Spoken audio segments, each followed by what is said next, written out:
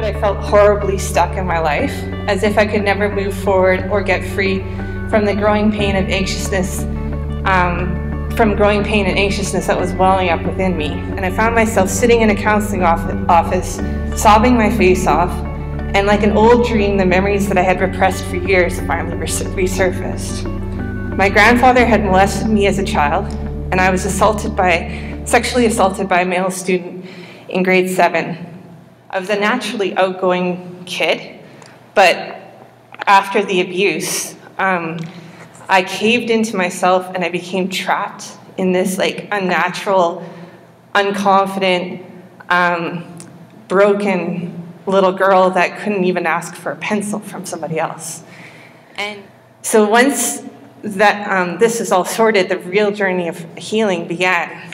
So I personalized my journey here, and my first step was feeling the pain. When I went into shutdown mode there as a kid, I lost who I was as a person, and then I kind of became the identity that the pain had made me become, basically. And when I let go of all the pain, suddenly I was sitting there and I'm like, well, who am I? Anyways, like, who am I without this pain, right? Finding what's getting in my way, identifying it and getting over it. I can't stop dreaming or give up hope. Change comes when you want it bad enough. Sometimes you have to lose to gain. I've seen a glimmer of hope the way that things are going to be, so keep moving. I've seen things that could have torn me apart, but I'm going to keep moving. Accepting the things that cannot change and changing the things I can. I discovered that I had been trying to live up to expectations that weren't even mine. And I needed to be free enough to express who I was in the present moment.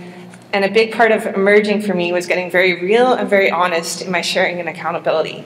The more honest I was, the more effective the healing became. Step 3, which to me was embracing where I was at on the way to where I was going. Freedom to move around with less baggage emotionally and physically was essential for me to truly embrace who I was and where I was at the present moment. Step 3 for me took a long, long time, and that led me to my current step. And this is now my mantra: to manifest outwardly the healing that I've received inwardly.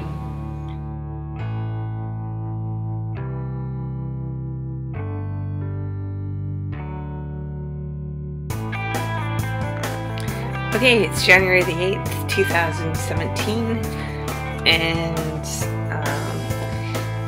this is my video about my New Year's goals. Is number 1, to learn the guitar. And my goal has been to practice for an hour every day, and so far so good. Was to use every spice in the spice rack at least once. Another goal of mine is to put away $10 a day. The first week of the year really sets the tone for the year. And so if I'm really going to be honest with myself and have these goals, then I need to actually work on accomplishing them right from the start of the year. One of my goals was to work out 4 times a week. And so I made an effort and worked out 4 times the first week of January. Is to manifest outwardly the healing that's taken place on the inside.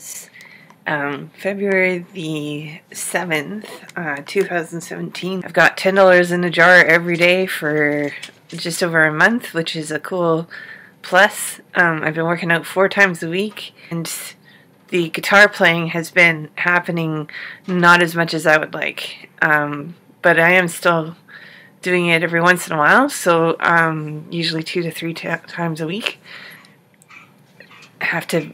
I really have to push myself right now to continue to work out.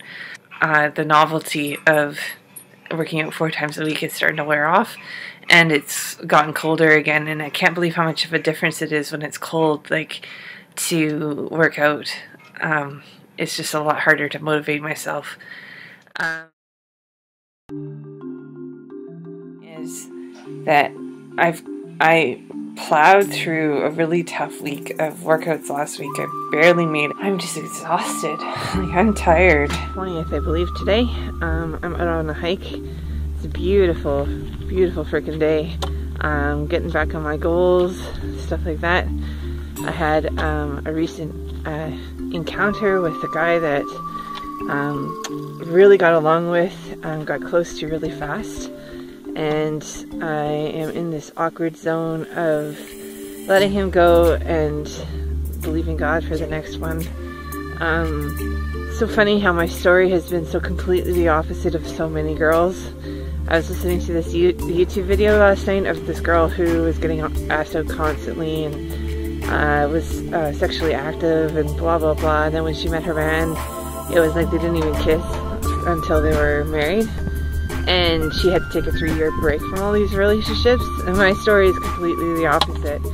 I've been single my frickin' whole life and never been able to break through with a guy, never had one really ask me out, and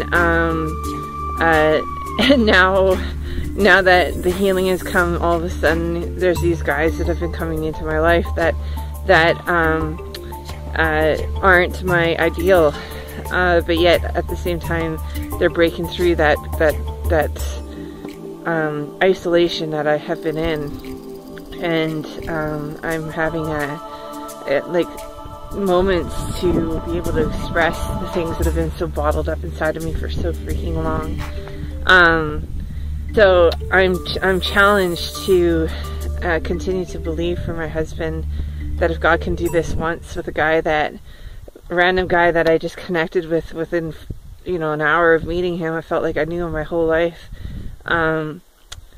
It's hard to let somebody like that go, but like I told his mom, if it happened once, it can happen again, and I just need to keep believing. So, anyways, I am reporting to you from one of the trails in Lac-La-Poy Park or whatever. Soggy out, but I am back on my New Year's goals. I have 2 workouts done, and it's Monday, so that's good. If God is telling you to be obedient in something seemingly unrelated to what you really want, just be obedient, persevere, and get the breakthrough. Don't give up partway through. Leave your pain behind you. There are wars that I've gained and lost within myself. However, each time that I pick myself back up, those boxing gloves and fight, I slowly gain more ground. It's not over until I give up, and I'm not giving up. Okay, so it's March 26, 2017. I am on my 3rd month of my New Year's goals. This is really difficult. Like it's tough to make a goal, stick with it, and work on it constantly. Had I known that this goal was going to take this much work, I'm not too sure if I would have like ventured out on it for an entire year, because my pants weren't falling off, my clothes are feeling better, fitting better. I'm happier with how I look. I feel like there's a reason to continue with the goal. I'm remembering where I came from, and even though it's not a huge change, it's still actually quite a lot more change than I thought, you know. I haven't played guitar in a whole month. I'm planning on getting back on that in April. But I will be moving here pretty quickly, so that's also going to be a priority. Life, you know, gets in the way. March. I know better. I knew that she wasn't going to have enough money for this month's rent. I knew that already. That's why I gave my notice, and I'm like, I'm out because I can't cover these people. Like, this is not going to happen.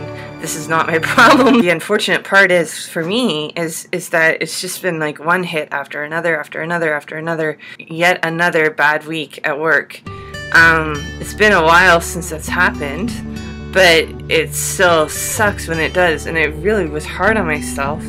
And basically I had a meltdown because I was like, I have not struggled this much in a long time at having these multiple things, one after another, of expenses and demands on my time and my money and people and issues and crap and I tend to seem to, like, it's just chaotic. My life is chaotic lately, and you know, here I am gunning for breakthrough, and I'm hitting. I feel like the picture that always comes to my mind is a video game where the little monkey is at the top of the maze and he's just tossing barrels down, and dude's trying to work his way up and he's having to jump over all these barrels, and I'm like, I was frustrated with myself because I'm like, gosh, man, it's affecting me. It's affecting me spiritually. I'm tired. I'm worn out by it, and it's wearing me down. As strong as I am, I'm being worn down, and so there's just multiple things that are going on, and March has been a kind of a disaster for me, even with my goals, emotionally too, and I'm struggling to maintain my goals. If I had goals, or if I had known that the goals that I set for myself would require this much dedication and hard work, I'm not sure I would have set them in the first place. All I can say is that it takes a lot of work to work out this healing journey, but I'm learning to do it to be consistent. And I'm doing it so that God gets the glory. I'm doing it for my own good health, and I'm doing it because there's something to be learned in the process, even if I fail.